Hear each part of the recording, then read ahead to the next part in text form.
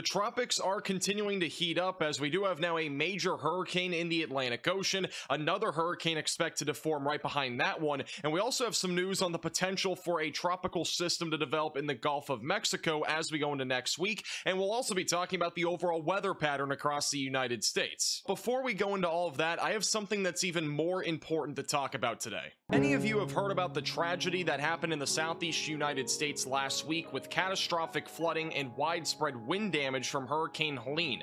Many families have been left without food, water, and other necessities. That's why today I am proud to announce our partnership with the Y'all Squad. The Y'all Squad is a 501c organization out of Pikeville, Kentucky, operated by Ryan Hall. With this partnership, we hope to help as many people as possible across this area and have already been all across the area helping many families in need. Just days after the event, the Y'all Squad was ready to go and loaded up a plane and flew over 30 different Starlink units to Asheville, North Carolina, and have already given them to state troopers to reconnect our first responders across the western portion of the state and get them back online so rescue efforts can begin. In addition to the Starlinks, the Y'all Squad has brought multiple water and generator drops to areas like South Carolina and as well as Tennessee. In the description below, I have left a link if you would like to contribute to our own Max Velocity Y'all Squad campaign that is near the top of the description. Now back to the video. And honestly, I think we are going to be doing great things over the next few weeks, so make sure you're following me on Twitter and as well as Facebook at Max Velocity WX, and here on YouTube. We're going to continue to post updates on any sort of relief efforts that do happen. Now let's get right into what's happening across the Atlantic Ocean right now. A lot to talk about actually in the tropics. We have major Hurricane Kirk that is barreling off to the west and northwest right now, just off to the east of the Lesser Antilles. This thing has rapidly intensified overnight and is pushing towards Category 4 intensity as it does continue to move to the northwest. We also have another system behind that that is expected to become our next hurricane right after Kirk. So that'll likely become Leslie, and that'll likely become another hurricane over the next few days. And then back over in the Gulf of Mexico, just a large disorganized area of showers and thunderstorms. We are expecting some gradual development as we go into the week and as well as into the weekend. It is still very uncertain at this point on if we will actually see a tropical storm or hurricane, but we're going to talk more about that here in a few minutes and why this is still going to probably bring impacts to the United States regardless of development. Right now, we do have three areas that we are watching for across the Atlantic Ocean. We have Tropical Storm Leslie,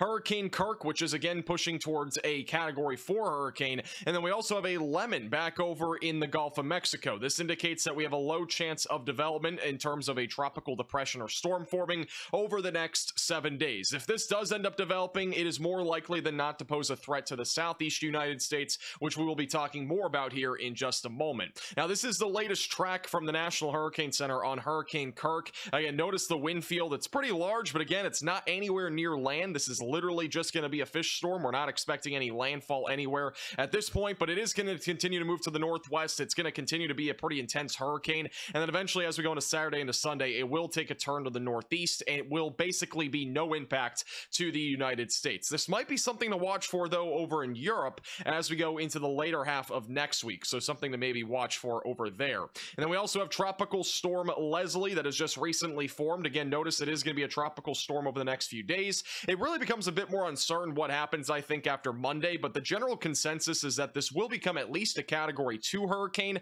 and then from there, where does this exactly go? I think most models, and also honestly, I think as well, that this is just going to continue to go off to the northwest and more than likely just be another fish storm, as we do have a high pressure system that should be able to steer this off to the north. With that said, just stay aware if you're back over in Bermuda. I think there's a very low chance this could maybe mingle over there, but I think we're not really going to see anything there at this point, at least with Leslie or even Kirk. Now let's talk more about this potential Gulf of Mexico system, and to look at that, we're going to begin with the GEFS Ensemble members. This is essentially a group of models all embedded into one graphic that will give us an idea of if this could become something of interest, and if it does, how intense it could get, and also where it will track. And this is the most recent run. Again, notice this area just to the south here of Mexico. That is actually Tropical Depression 11, which is expected to become a tropical storm in the eastern Pacific Ocean. Now, this is going to cross over a very mountainous region over the next 48 hours as it continues to move to the north, but it will bring some energy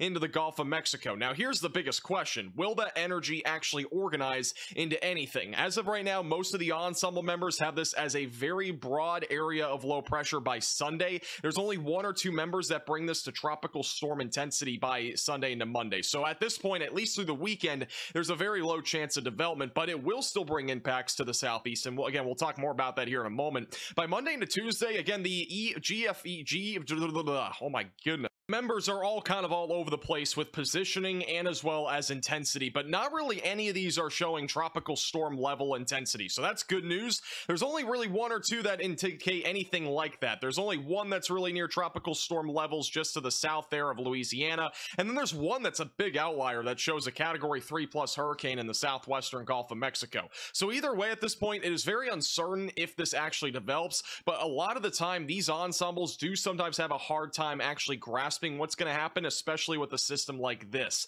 So keep that in mind. Again, this is not a perfect forecast by any means. There's a lot of uncertainty, which is hence why the National Hurricane Center still does have a 30% chance of development. But I would say at this point, if something does develop in the Gulf of Mexico, it's not going to be in a very favorable environment. So I don't think we're going to get anywhere past a tropical storm, but it is definitely going to be something to still watch for, as even a tropical storm would still bring impacts to the United States. Now, there is a reason why there is some concern, regardless of development, that this will bring impacts to the United States, and really the biggest thing is just going to be an abundance of rainfall, especially back over in Florida as we go into Monday into Tuesday. GFS just has this as a large, broad area of circulation, which will continue to penetrate moisture and rainfall across Florida as we go into Tuesday into Wednesday, and just notice even into Thursday into Friday, this thing just sits here in parts of the Gulf of Mexico. So what this basically means is that we could see some pretty significant rainfall in Florida, which could lead to flooding. I mean, the GFS model has this here for almost a week. Despite there not being much development, it is still going to be a concern, I think, at least for Florida in terms of rainfall. So this is the latest GFS model run in terms of rainfall over the next 7 days or so. Look at southern and central Florida. If this does happen, we could be talking about a big rain event for central and southern Florida, perhaps some areas picking up 5 to 12 inches of rainfall,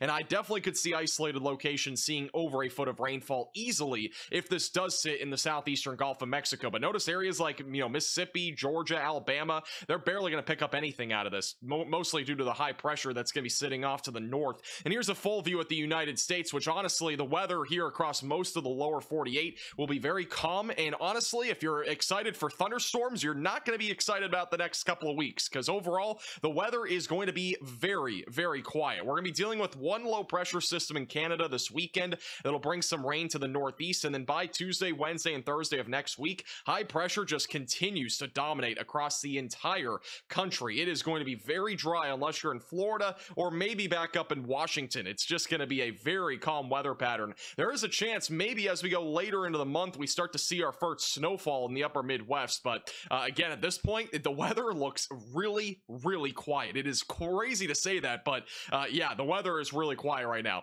Here's what it looks like for rainfall over the next 7 to 10 days. Again, barely anything if you're in the Great Plains, Midwest, or Ohio Valley, which areas like Ohio desperately need rainfall. Northeast will pick up maybe up to an inch of rainfall this weekend, and then other than that, it's going to be pretty dry there. With that said, that's all the weather that we have to talk about today. Thank you all for watching. Make sure to subscribe to the channel if you're new, and don't forget to check out the Y'all Squad fundraiser. It's at the top of the description if you want to go check it out. We are very close to hitting the $10,000 goal for this fundraiser to help Hurricane Helene relief efforts across areas like South and North Carolina, Tennessee, Virginia, and several other states. Thank you to anybody that has donated. It really will go a long way to helping people that have been hit really hard by this hurricane. We've also donated over $1,000 to several different charities here at the Max Velocity channel. That would have not been possible without you guys, so I do appreciate you guys watching our coverage over the last couple of weeks. It's been a crazy ride, and again, hopefully all of this starts to get sorted out here soon. Hopefully everybody's able to recover very swiftly